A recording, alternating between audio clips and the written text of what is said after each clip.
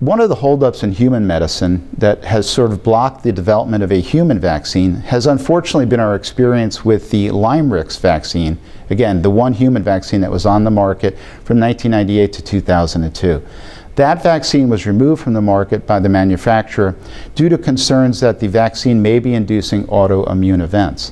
Subsequently, that was demonstrated to be unfounded, but nonetheless, that had a significant impact on the interest of Big Pharma to develop a vaccine for the human market. What has really changed is we are now focusing on other proteins that can provide better protection, and we are also much more aware of the increasing incidence of Lyme disease in both humans and canines.